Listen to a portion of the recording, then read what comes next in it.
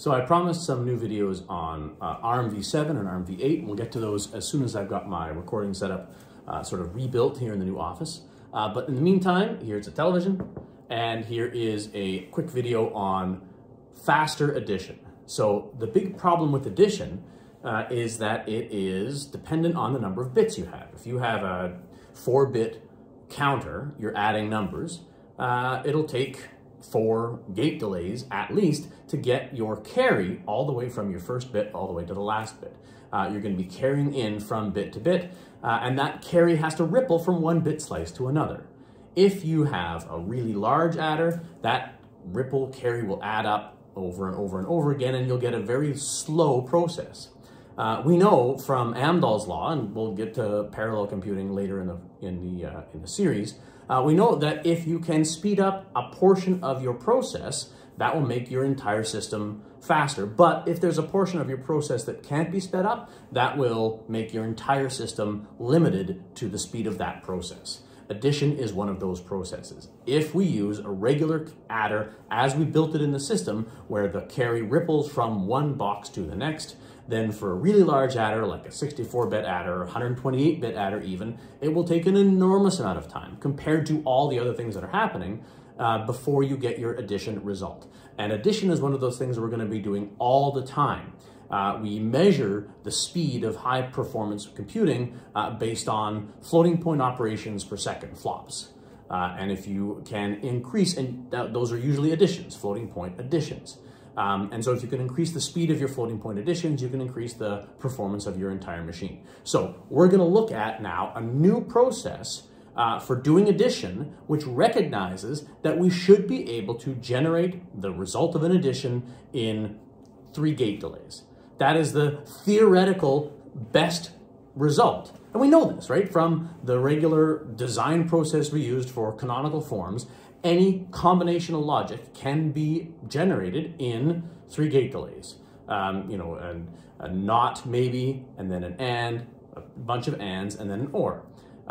We know that addition is combinational because it doesn't matter what you do, 2 plus 2 is always equal to 4. The answer is always a combination of the inputs. There are no states involved, there's no memory involved. Addition is combinational. So if we can get closer to that theoretical limit, then we can make a faster adder. Now, the other thing we can do is we can build lookup tables. And for some of the really common additions, like 2 plus 2 equals 4, we will have lookup tables. But there, for a 64-bit machine, there are, well, what's 2 to the 64? It's 2 to the 6, which is quintillion, something like that, and 2 to the 4 is 16. So 16 quintillion possible numbers in each number represented in a 64-bit number. And when we add 2 of them together, that's that many times that many again, 128, 2 to the 128 possibilities. That's too many to build into a lookup table. And so we are going to create a system called carry lookahead. We're going to design some logic recognizing some relationships between carry in and carry out in a particular bit slice, and trying to then generate the result of an addition at that bit slice in as few gate delays as possible, and primarily not waiting for the carry from the previous bit slice. So first thing we're going to do is we're going to remember what ripple carry adder looks like. When we start with 2 numbers, here we're going to have 5 plus 13. We start with 2 numbers, and then we're going to add them together. Each bit slice depends on the carry in from the previous bit slice. So first we're going to say 1 plus 1 is 2, which is 0, carry the 1, 0, carry the 1. Then at that point, we can generate the next result here. 0 plus 0 is 0, carry into 1 gives us a 1. Now the next one is 1 plus 1 is going to be 0, carry the 1. There's a 0 here, which we had to wait for, right? We had to wait till this was done, then this was done, then we wait for this. 1 plus 1 is 0, carry the 1. And now we have 1 plus 0, which normally would be 1, but because we've got to carry in, now it's 2, which is 0, carry the 1. And we get 16 plus 2 is 18, which is what we expect. And so this is our traditional ripple carry process. The carry ripples from full adder to full adder, and we have to wait for all of the previous carries to be generated before we can proceed. But we know we don't have to. We know that theoretically we should be able to do this far faster. So we're going to look at this stuff. We're going to see if we can identify some optimizations that we can do. And we start with the full adder expressions for each bit slice. The sum, if we recall, is just exclusive OR of all the inputs, x exclusive OR y, exclusive OR carry in. And the carry out is going to be either xi and yi, or xi and carry in, or xy or yi and carry in. If any two of those three inputs for the full adder are a 1, then we will have the carry out. And this should be the beginning of some recognition that maybe we can optimize this a little bit. Carry out is going to be the carry in for the previous next full adder, right? Carry out of I is carry in of I plus 1. So we're going to rename that so we only have carry. We're talking about the carry between two bit slices instead of the carry out of one and the carry in of the other. So the I carry, or the I plus first carry, is going to be xi yi, xi ci, yi ci. So it's either the two inputs are 1, or one or the other of the inputs is 1 with the carry being 1.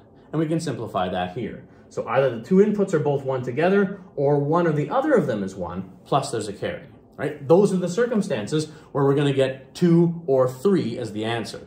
And when we get 2 or 3 as the answer to a bit slice, we have to carry to the next slice, right? So both of these take only one gate delay, obviously, right? This is an AND gate, that's an OR gate. It's this CI that takes the time, because this CI we have to wait all the way from the previous, even from the beginning, before we can figure out what the carry in to that bit slice is.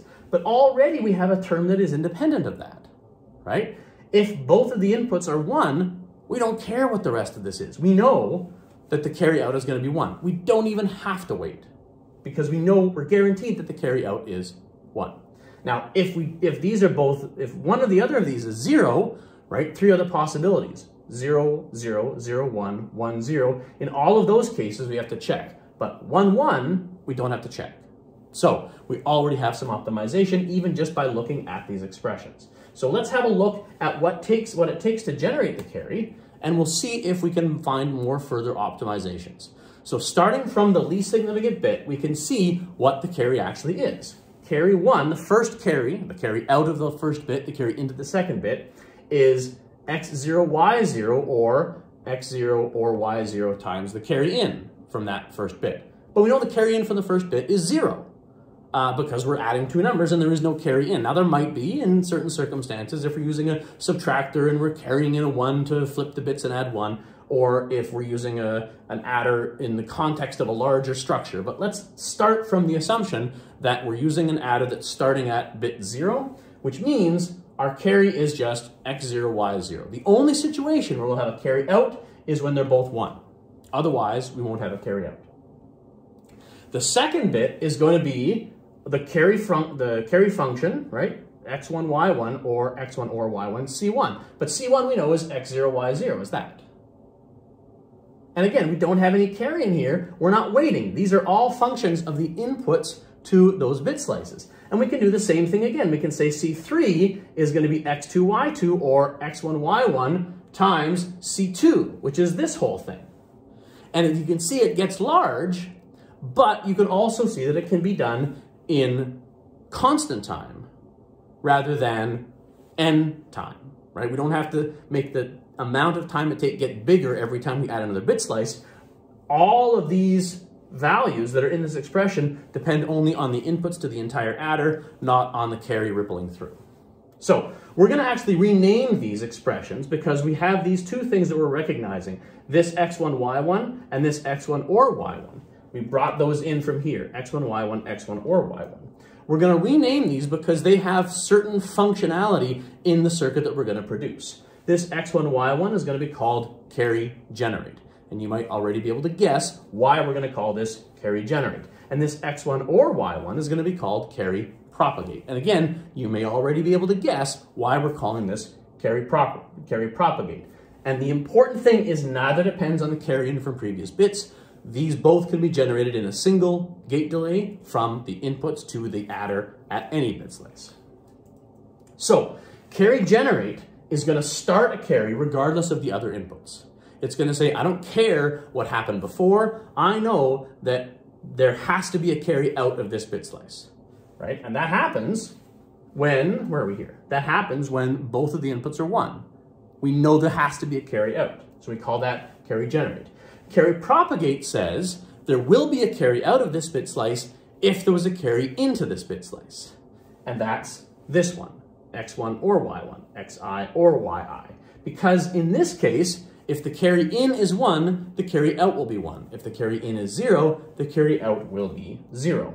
And so we propagate a carry that was true from a previous bit slice, but if there is no carry in, we're not going to have a carry out. Now that feels like we still have to be dependent on carry, but you'll see once we actually put this into the mathematics that we can get rid of carry from the expression entirely. So in general, we see this function, right? This is the regular carry function. This will generate a new carry in, and this will propagate a previous carry in. But this carry in can be looked at from the previous propagate. So generate says if they're both 1, we always carry out. Propagate says if one or the other of them are 1, we'll carry out only if there was a carry in generated before or propagated from a previous bit slice. So we're going to generate in some places, and in some places we're going to propagate that generated carry. But in all cases, we're going to be able to do it in a single set of gate delays. So now we're going to replace these functions here, x, y, and x or y. We're going to replace them by g for generate and p for propagate. So now the first carry is just generate plus propagate from carry 0. And again, we already know that that's 0. Second carry is generate or propagate from carry 1, which is the same as generate or propagate from 0 or propagate from 0. Okay? The third one, or in general, the ith one, is going to be generate here, or propagate from the previous one, or propagate from a propagation of the previous one, or propagate from a propagation, from a propagation, from a propagation, from a propagation, blah, blah, blah, blah, blah, from a previous one, all the way down to 0. And if you, now this, again, feels complicated, and it feels like there's a lot going on, and all of these things feel like I'm moving from bit slice to bit slice, but I'm really not, because each of these propagates can be done in a single bit slice, and these are all ANDed together, so that can be done again in a single gate delay. So propagate in a gate delay, generate in a gate delay, and those together in a gate delay. So this whole thing, even though it feels like I'm propagating from a previous, in fact, this happens in 2 gate delays. A bunch of ORs and an AND. And that will give me the carry in to decide whether or not I have a carry at that bit slice, because I still need to know whether I'm carrying into this bit slice so that I can do the full addition at that bit slice. But the point of this is, even as complicated as this is, I can generate the carry in 2 gate delays. Okay? So it's going to require a ton of hardware, but that hardware can generate the carry signal in 2 gate delays, which means I can do the entire addition in constant time instead of in order n time.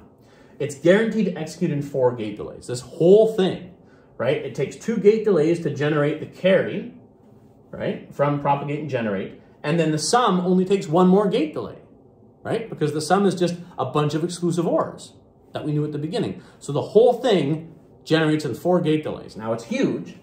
Here's the beginning of this circuit. So this is what the sort of bit slice of the carry lookahead adder looks like. Instead of a carry now, what we have is a propagate and a generate. So this box is the carry lookahead adder bit slice. We carry in, we have X and Y in, but then we propagate and generate out. And then the propagate and generate, we're going to combine together for the next carry in, as we'll see in a minute. There's additional hardware required for this to get from propagate and generate back to carry for the next bit slice.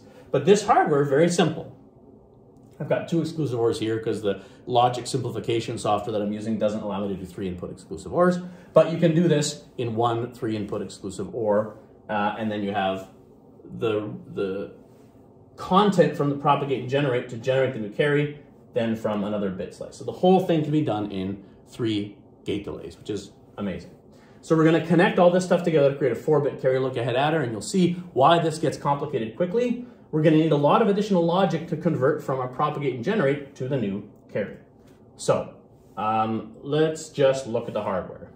So we can look at this slide in a minute. The hardware is constructed recursively. We're going to duplicate that and then build the logic for the next one.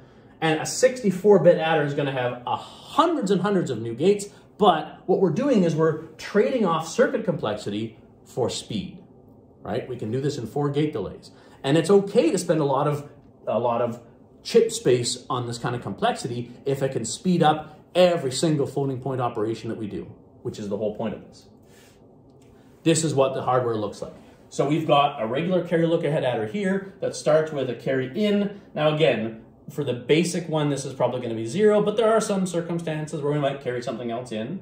Then we're going to propagate and generate, and we're going to put that up to a bus, a whole bunch of wires across the top. And then from there, we're going to construct a process whereby we either generate a new carry, that's this G, or we propagate from a previous carry, that's this AND, from the propagation of the previous carry. Or those together, because either we generate a new carry or we propagate a previous carry, that's our new carry. Now the propagate and generate from the next bit slice go back into the bus, and this just keeps growing and growing every bit slice we have. So 64-bit, we're going to have 128 lines on this bus. 64 propagates, 64 generates. And each one of those is going to be combined in this way, right? An AND gate for, well, first of all, we're going to either generate a new carry, or we're going to propagate the previous carry, right? Or we're going to, propagate the previous generate. So this is a generate here that we propagate. Or this is another generate that we propagate a propagate. Or we propagate the propagate of the original carry in. So at each bit slice, we're going to have a big bank of AND gates.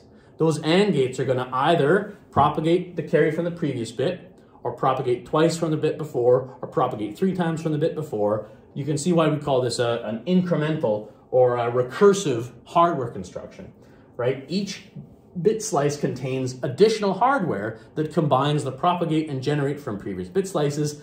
But the point is that the whole thing can be done in 1 gate delay, 2 gate delay, 3 gate delay. And that gives us the complete, and this was the theoretical best that we could do, right? Because we know that theoretically, any logic circuit can be done at best in 3 gate delays, some faster if they're really simple, but 3 gate delays is the maximal delay that we'll ever have, the slowest any combination logic will ever be, and this does this in 3 gate delays. So this is going to be the new way to build an adder, and it is going to give us the solution to any addition problem in as fast as it's possible to do, and this is going to give us an amazing result. So that's the carry lookahead adder. Really interesting to build. I don't encourage you to actually build a 64-bit carry lookahead adder because it's very complicated, but it's nice to know theoretically that addition will not be the thing that slows us down when we're getting into building our larger, complicated parallel systems.